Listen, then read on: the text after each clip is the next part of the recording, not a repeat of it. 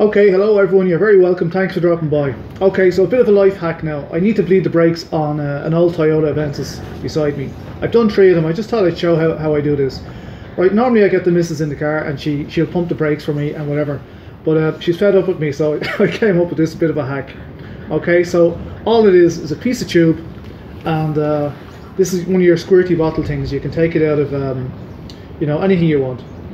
Window cleaner, furniture polish, whatever.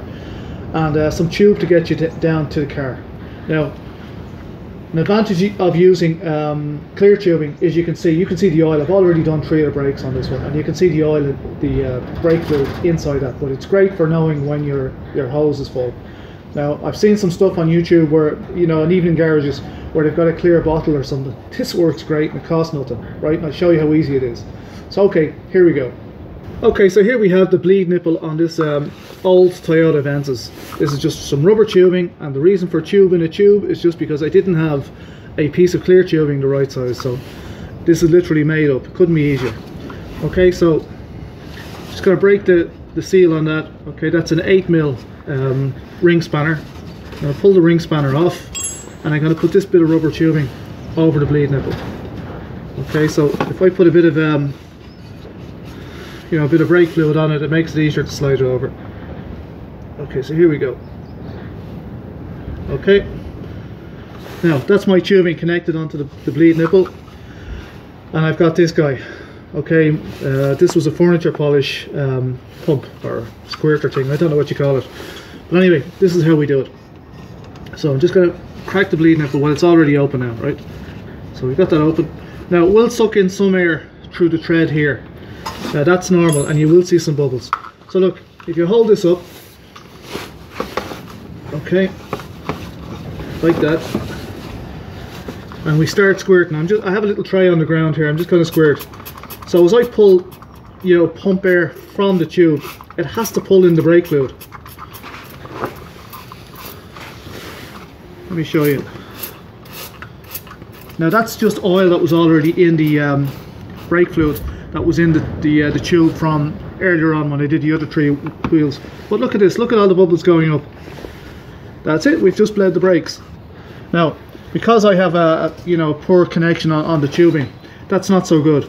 But, and you know, it'll continue to pull bubbles all the time. But look, we're after pulling this amount of oil vertically up a tube. And the only way we did that was making vacuum and pulling that oil out of the line. And if I pump this thing again, okay, it goes higher. Eventually, you know, there isn't that much oil in the line. Look, you know, we've pulled it higher than the bleed, than the wheel arch, and I could pull it up the bonnet as well, if it, or the hood, you call it. Okay, so that's it. Now, I'll bet you any money that's bled. Okay, so that's it. It took a couple of minutes, if that. It's very easy. You don't need, you know, somebody to hop into the car and kind of pump the brake pedal and then you release it. It's done, you know. So the brake reservoir is higher than the wheel arch. If you pump it up as high as the brake reservoir, that's it. You've already purged the line of any air that could be in it. Couldn't be easier. Okay, and it didn't cost anything. Okay, so it's just a squirty thing out of a cleaning products or whatever, you know, Flash or whatever.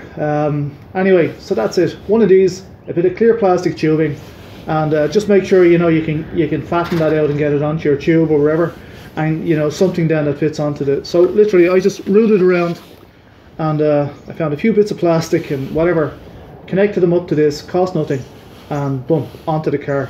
A couple of seconds later, you know, it's purged. You're after vacuuming your brake fluid down the line. Normally when you're in the car and you're pumping, that's positive pressure and you're driving it out. This actually sucked it from the reservoir all the way down the line and into a little container ahead underneath, and you can see the oil, the brake fluid in the tube. So that's it.